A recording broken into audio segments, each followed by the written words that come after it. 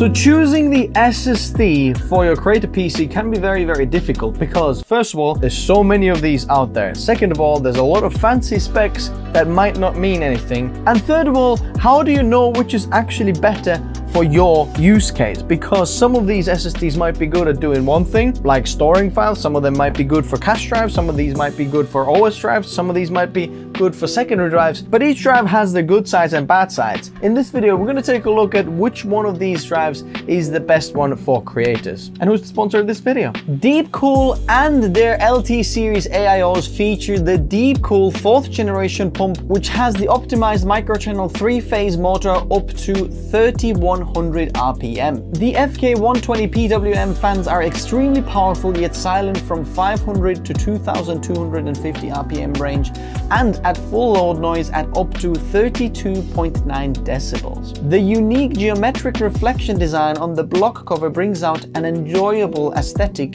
to the PC build and is easy to install. It comes in 240mm and 360mm sizes and in black and white. Deepcool LT series AIOs deliver high-end performance and is recommended by many. Check them out through the links in the video description below. So I'd love to test more drives, but I've tested some of these drives that I have here on my disposal or what I have in the studio. So which one are these? First of all, from Samsung, we've got three. We've got the 990 Pro 1TB version.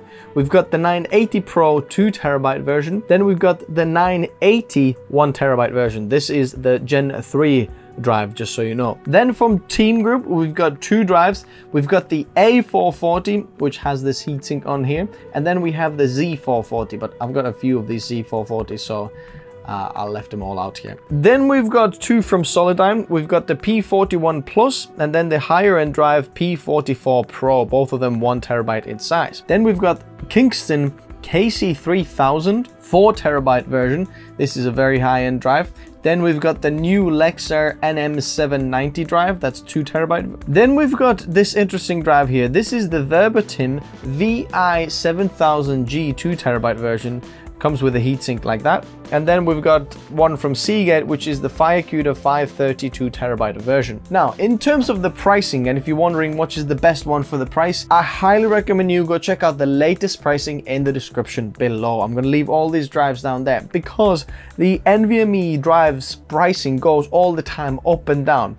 I might be telling you that to go get this drive because this is the best bang for the buck, but actually some of the higher end drives, which might be even better performing, might be even cheaper by the time you're watching this video because they fluctuate very, very fast and there's deals on all the time. So after watching this video, check out the latest pricing in the description below. First of all, let's have a look at the maximum read and write speeds. Even though these aren't so real world performance kind of related, because very often you bottleneck by something else rather than the sequential read and write speeds of the drive. But it's still interesting to know what's the maximum that the drive can do. First of all, look at the read speeds here. We've got basically most of the drive performing very, very similar from Samsung 980 Pro all the way to the top to Solidigm P44 Pro. They're very, very similar, from about 6,700 megabytes per second to the best one, which is the Solidigm P44 Pro at 7,152 megabytes per second read speeds. Then we've got the lower end or mid-range Gen 4 drive, the Z440 from Team Group,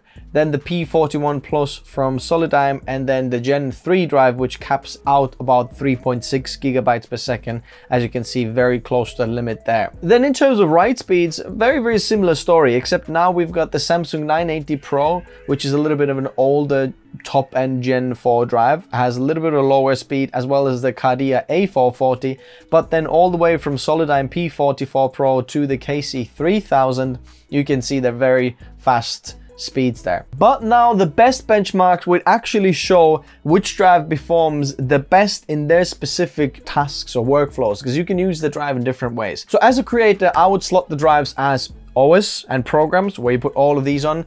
That's a drive that accesses a lot of different parts of the SSD all the time, random read and writes, and then actively kind of works on the main OS and programs drive. Then we've got the secondary, which is project drive, where you put large video assets on and you're actively working on it, right?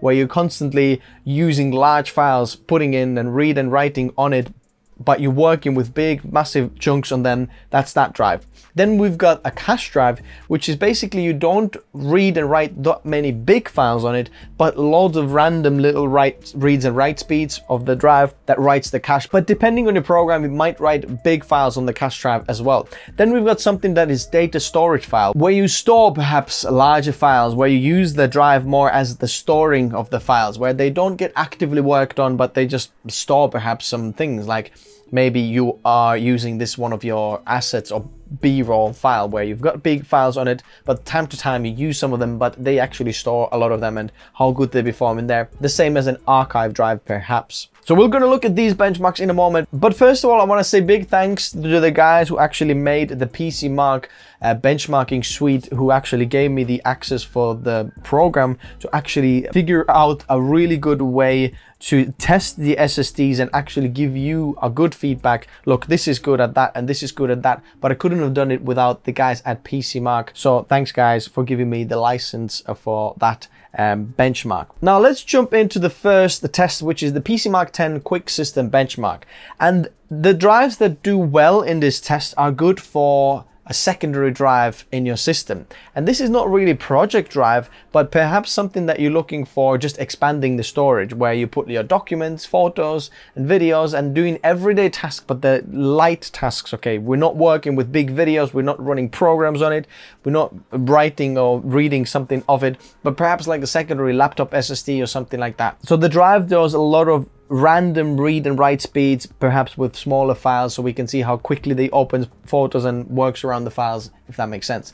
So here we can see that the Samsung 990 Pro and the SolidTime P44 Pro are right on the top there, and they're very close to each other, without 2% of each other, and they are like the best at those drives. Then we've got like a secondary bunch of drives, which is the KC3000, Kadia A440 and FireCuda 530 there as on the second. And then slowly we come down with all of the secondary drives. And then there's like the lower end bunch of drives, which interestingly also includes the Samsung 980 Pro 2TB. But as you can see, the SolidTime P41 Plus is faster than the Z440, Lexar NM790 and the Samsung 980 Pro, which just shows that the SolidTime magic that they do on the drives and the random read and write speeds on there is really working well as a secondary drive. So the SolidTime P41 Plus is very good for that.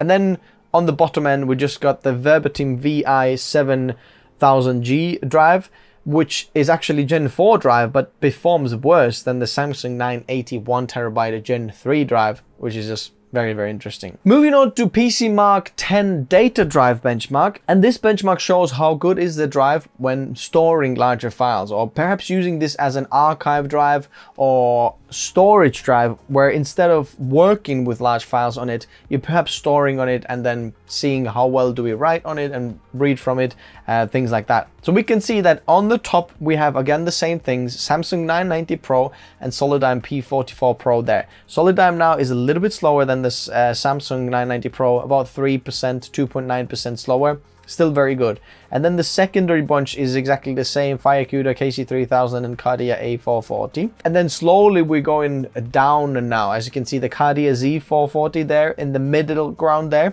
And then the Verbatim suddenly now is better at storing files, or using the drive as more like a storage rather than actively working, reading random smaller files. There, storing it is better. And then slowly going down there. Interestingly, the Lexar NM790 is not doing very well in this test and is much lower down in the scope of things here. Moving on to PCmark 10 full system drive benchmark. And this benchmark shows you which drives are very good for the OS and programs. So the operating system and running the programs on it, which drive is the best for that. And interestingly, the SolidTime P44 Pro is right on the top, like the best drive you can get for that, what I have tested. Obviously, I'd love to test a lot of the other drives there as well. So Western Digital, Seagate, AData, all of you guys there, please reach out to me so I can add your drives into the test here as well. But the P44 Pro is faster than the 990 Pro from Samsung, and about 9 or 8.5%, so quite a measurable distance there. Then the KC3000 and FireCuda 530, very similar there for programs there as well, very you know, good drives. The Cardia A440 and Lexar NM790 are quite good there. As you can see, Lexar is somewhere in the middle ground there with the programs and OS. And interestingly, the Solidigm P41 Plus isn't far from the Lexar NM790 there. And then we've got the lower end drives, which is the Verbatim and Samsung 980 Pro, which are on the lower end there. Very good drives still, but not as good as some of the newer Gen 4 drives. Interestingly, even the Solidigm P41 Plus would be better for the operating system than the Samsung 980 Pro 2TB version. Interestingly, the Cardia Z440 is performing even worse than the Samsung 980, which is a Gen 3 drive, the only Gen 3 drive here. The rest of them are all Gen 4s. And finally, we have the PCmark 10 drive consistency test. And even though this is not representing real-world workloads, I'd say for creators, it is kind of a little bit representative, because if you're using large files all the time and working with them, perhaps video editing, photo editing, large files, or 3D, you've got big assets, you're pulling them and then working with them all the time, then this is a very good test for this. So I'd say this is the project drive test here for the drive consistency test, even though this is a very, very synthetic and not real world representative, because we are writing over 20 terabytes, 23 terabytes of files on it. We're filling the drive over 3 times and emptying it, and we're doing various tests that absolutely make the drive go super hot, run like extreme conditions. But this test will show us which drive can sustain their performance in the very, very extreme conditions. And as you can see here, the KC3000 4TB version is right on the top there. And here, the drives that have larger capacity usually perform better because they have better write speeds. When you write files on a bigger drive, it's usually faster. And if your drive has a DRAM, then it's faster as well, rather than using host memory buffer or some other form of caching. And you can easily see that in this test here. Interestingly though, the Samsung 990 Pro performs right on the top there, which just shows how good the Samsung drives are, that under all of the consistency, they perform about 4% within the performance of KC3000 that has 4 times the capacity and much more DRAM. Here you can see those drives that are the best for the project drives, the FireQ, the 530, right on the top there as well. And Verbatim, interestingly here, is performing the same as the Samsung 980 Pro there, which shows that larger capacity and DRAM will help. As you can see there, the Solidigm P44 Pro is somewhere in the middle of the pack now, not as good with like consistent hammering on the writes, and the Lexar isn't as good there as well. Interestingly, the Cardia A440, which usually performed right on the top there, but now on the consistency test, a little bit on the bottom there. And obviously the Gen 3 drive is right on the bottom, then the Solidigm P41 and Cardia Z440 on the bottom of the list there. Now, when we're talking about consistency and writing a lot of big files on it, these tests aren't all of it, because we also have to consider the terabytes written spec, which for some drives is much more than the others, and that might actually change your choice of which SSD to get. Because if you know that, look, I'm going to run them in RAID, or I'm going to use a lot of files to write on them, perhaps then going with a certain drive is more beneficial for you than drive that actually offers, well, like quite fast speeds, but the terabyte written spec, which often is related to the warranty as well, says, look, the drive can't be used that much. If we're looking at the 1 terabyte capacity and the terabyte written spec for that, then the usual what you see on the market is 600 terabytes written. That's what we see on all of the Samsung drives. We see this on Western Digital drives. This is just normal, kind of a standard for 5 years, 600 terabytes written. That's like the normal. Anything below that is a little bit of a like, what's going on there? It's a little bit lower. As you can see, the Solidigm P41 Plus is a little bit lower, but it's much cheaper as well, so that's why we see that. But then there's some drives that also have it a little bit higher, like you have the Cardia A440 at 700 terabytes, and then the Solidigm P44, which is 750 for 1 terabyte one, which is a little bit higher. The KC3000 is 800, taking it even step further. Then we have the Lexar, which is even higher at 1000 terabytes written for 1 terabyte. and then the FireQ 530, which is 1,275 terabytes written, which is ridiculous. That's like over 70% of the drive can be rewritten every single day for the next 5 years.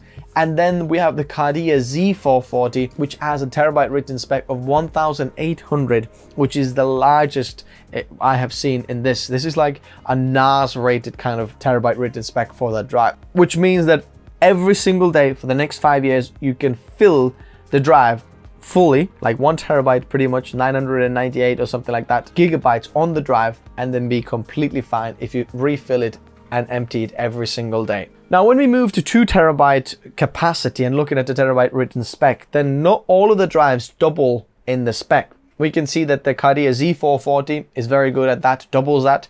FireQ doubles that. Lexar, interestingly, only gives half of it. So 2 terabyte, you got 1,500, not double it. Kingston KC3000 doubles it. And then if you move it up to 4 terabytes, it also doubles it again, like we see on FireQ 530 as well. So these are the drives that really double it. And you can see the Samsung 980 Pro and 990 Pro, they all double the capacity. Then it's double the terabyte written spec as well. The Solidigm P44 Pro doesn't double it, but does give you like double the standard, like 600, what we see from Samsung, but not double what we see the 750. But most of the drive double there. But there are some drives that really are alarming, like the Verbatim VI7000G, which only shows 700 terabyte written spec for the 2 terabyte capacity. And that is a little bit alarming when you're thinking about using this as like a project drive or writing a lot of files on it. Even though it performed quite well in the consistency test, the terabyte written spec is basically saying from the factory that actually we're not backing you know, the performance for the next 5 years as much as like from Samsung. So comparing it to Samsung, it's almost half the performance they're offering for the 2 terabyte drive. Even the Solidigm P41 Plus offers 800 terabytes for the 2 terabyte drive.